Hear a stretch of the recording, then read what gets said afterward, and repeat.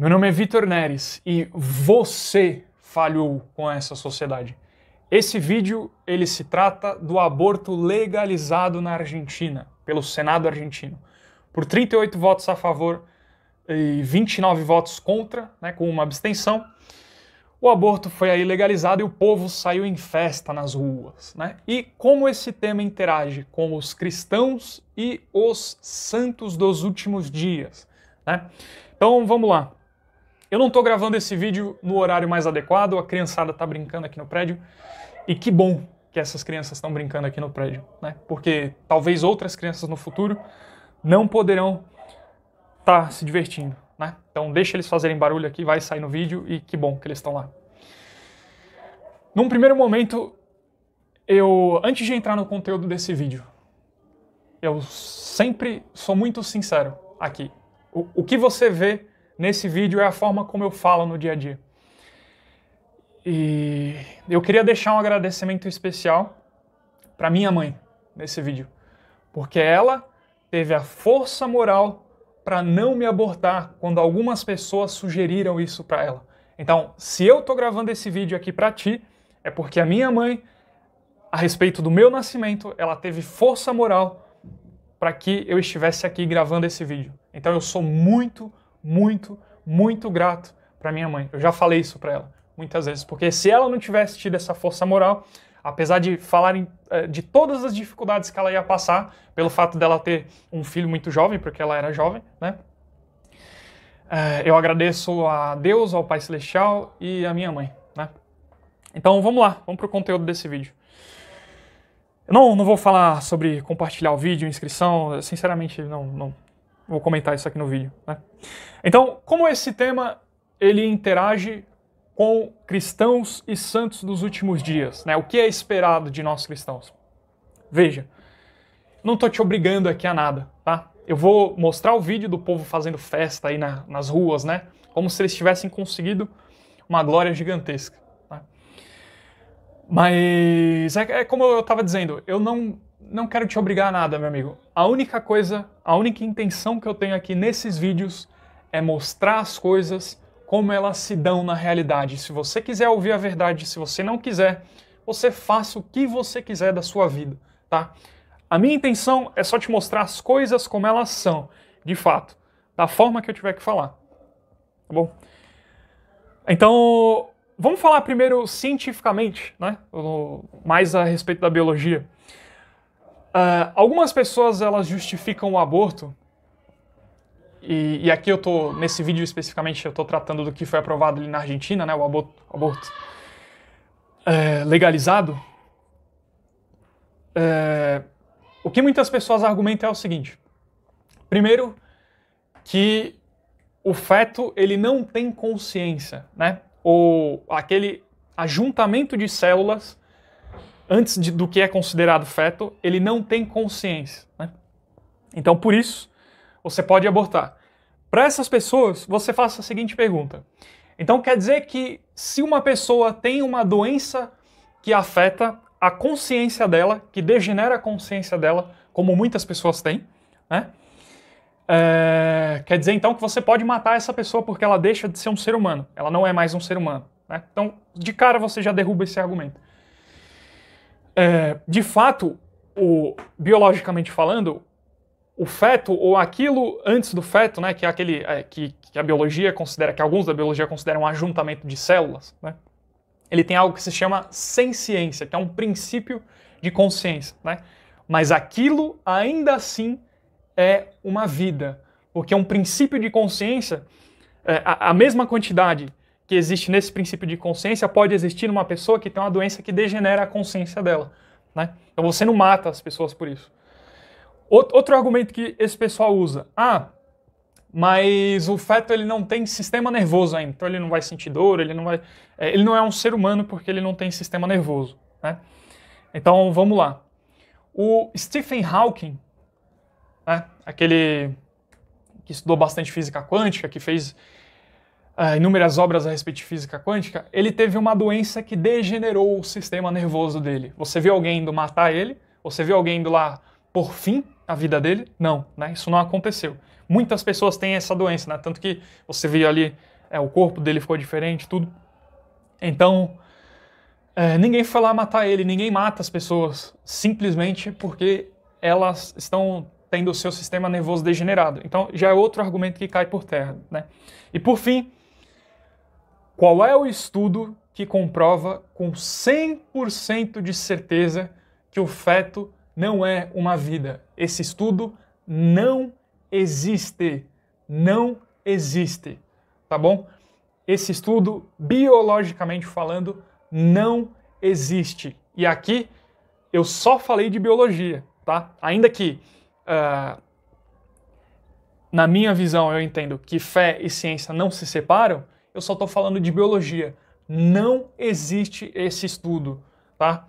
Então, para outras coisas, para serem validadas pela ciência, você tem teoria e confirmação, né? Depois dessa teoria. Então você teoriza a situação, depois você confirma, você coloca em prática, você usa os métodos científicos, né? A tese, a antítese, a síntese, e aí você consegue ter uma conclusão da coisa. Com o aborto, eles atropelam isso, né? Então é muito mais ideológico do que científico.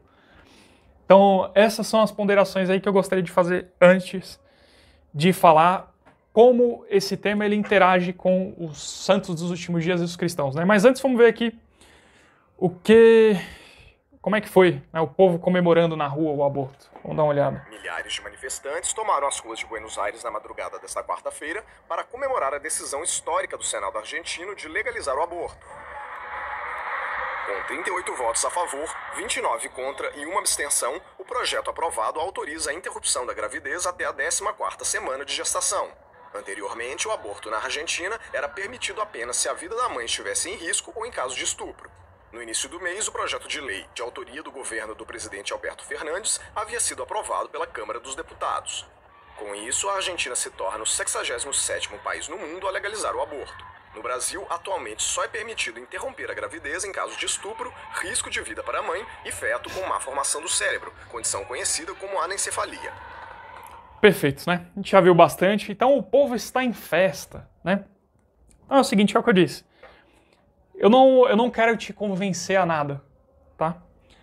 Mas eu vou dizer aqui o que é esperado de você e o que é esperado de mim, como um santo dos últimos dias ou como um cristão de qualquer outra denominação, né? Então vamos lá. Jeremias 1,5 diz o seguinte: antes que eu te formasse no ventre, Deus aí, né, no caso. Antes que eu, Deus, te formasse no ventre materno, eu te conheço. E antes que saísses da madre, te consagrei e as nações te dei por profeta. Né? Então, Deus aí fala claramente que já conhecia Jeremias antes de que ele fosse formado no ventre. Né?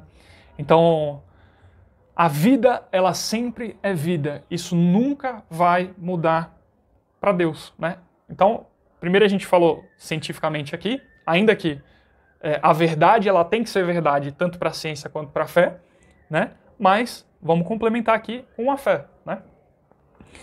Então, perfeito. E agora, citando Moroni 9:10, que faz parte do Livro de Mórmon, ainda que você aí tenha um testemunho a respeito do Livro de Mórmon, você que me assiste, ou que você não tenha, isso é representativo da mesma maneira. Tá bom? Então, Moroni 9:10 diz o seguinte: e depois de haverem feito isso, mataram-nas da mais cruel maneira, torturando-lhes o corpo até a morte. E depois de fazerem isso, devoraram-lhes a carne, como feras selvagens, por causa da dureza de seu coração, e fazem-no como prova de bravura. Né? Então aqui, esse livro de Moroni 9:10, que é um dos livros do Livro de Mórmon, ele está falando de dois povos, né? Do povo nefita e do povo lamanita. E aqui ele relata como o povo estava duro de coração, né? Aí por diversas situações, mas principalmente pelo pecado. E olha o que eles estavam fazendo nesse período aqui, né?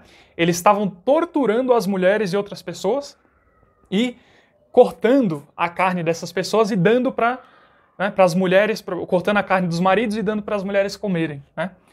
E faziam isso com crianças também como prova de bravura. Então aí você vê, né, a monstruosidade do ser humano e aonde ele pode chegar. E por que eu citei essa escritura? Apesar, né, dela estar falando aí de um tipo de tortura aqui bem específico.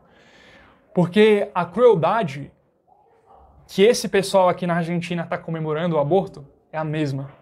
Apesar de você não ver ali, no meio dessas manifestações, pessoas cortando carne uma das outras e dando para outras comerem, é o que vai acontecer com vidas, tá bom? É o que vai acontecer com vidas. Se você não viu o método de aborto como é, você veja, tá? É para você se chocar e é para você mudar essa sua opinião estúpida e animal. Eu não consigo não ser visceral quando eu falo sobre esse assunto, tá? Porque se trata também da minha vida. Caraca, velho. Vocês não conseguem ver isso?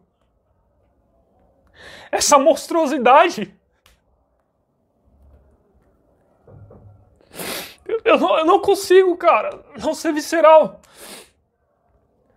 Quando eu penso nesse assunto, cara, vocês não conseguem ver isso, vocês não conseguem enxergar. Você acha que eu tô aqui nessa droga de vídeo pra ganhar like ou pra só ganhar inscritos no canal? Tô tentando abrir os teus olhos. Sai desse mar profundo de progressismo que tá te afundando cada vez mais, cara. Sabe, eu não quero que você se torne mais conservador ou mais qualquer outra coisa. Só seja um cristão. E se você é um santo dos últimos dias, um santo dos últimos dias fiel. Tá bom? É só isso. É só isso. Tá? Eu não tô te obrigando a nada aqui, agora. Mas esse assunto mexe com a minha alma. Sabe? Mexe com a minha alma. É terrível, cara. Terrível. Bom, Daily Oaks, ele diz o seguinte. Ele disse na Conferência Geral de 2018. Nosso compromisso para com o plano de Deus exige que nos oponhamos ao aborto. Então, se você é um santo dos últimos dias, você tem a obrigação de se opor ao aborto. Se você é um cristão, você tem a obrigação de se opor ao aborto. Porque é ceifar vidas. Se você não entende isso, você é um ateu. Você está negando que uma vida é concebida assim que ela está no ventre da mãe. Tá bom? Você é um ateu. É isso, você é um ateu e um progressista. Não tem o que... Nada contra os ateus. Né? A questão é, você é um ateu e você é um progressista. Você está negando que o que Deus falou. Tá? Não sou eu que estou falando aqui. Deus fala isso nas Escrituras. Deus fala isso em Jeremias 1:5. Você está negando a ciência, o que a ciência fala. Você não tem nenhuma evidência de que comprove com 100% de certeza que um feto não é uma vida. Você está negando tudo. Em nome de ideologia. É só isso, tá? Então, não dá. É isso aí. Né? Realmente, nós estamos nos últimos dias. E... Triste, cara. É muito triste. Eu não tenho mais o que falar aí. Era isso.